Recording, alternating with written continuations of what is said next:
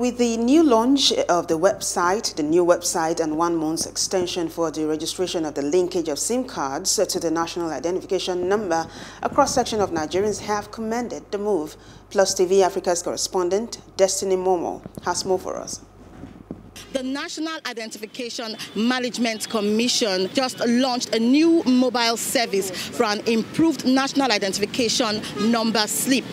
Now, this is coming ahead of the deadline of April 9 for the expiration of the registration of the national identification number. With over 200 million population in the country and the threat of jail term for those unregistered within the specified time, the task of registering everyone is quite Herculean. And so far, about 51 million people have registered.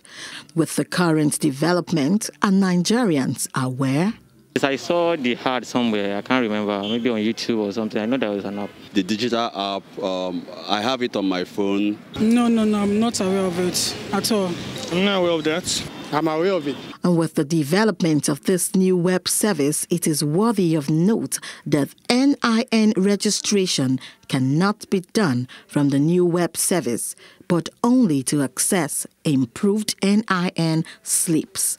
This new application is not for new registration, please.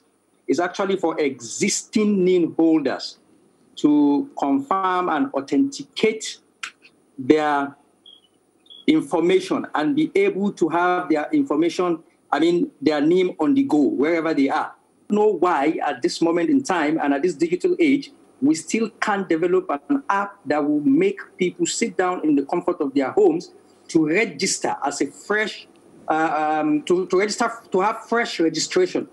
You know, it's good, it's convenient. You can just input your code.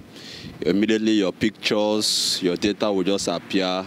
Some Nigerians are happy about this development, and others say the app is not responsive. I tried it one time, it was not working. They were just referring me back to something, so I just left the app like that. I think the app is not perfect yet. I've tried to log on it sometimes. I tried that, but I found out that it's not working as at the time. I've gone through the new web portal. It's a little bit complicated, I must confess. Do people truly pay for this exercise? The experience was easy, but you have to pay for it before you could even get a form. I paid $3.5 for it. Meanwhile, the federal government has extended the registration deadline from April 9 to May 6. The meeting had in attendance key stakeholders, including the chairman of the Economic and Financial Crimes Commission, EFCC, who addressed the meeting and made it clear that the NIN SIM linkage would support the federal government in checkmating the activities of fraudsters and cyber criminals. Destiny Momoh for PlusTv Africa.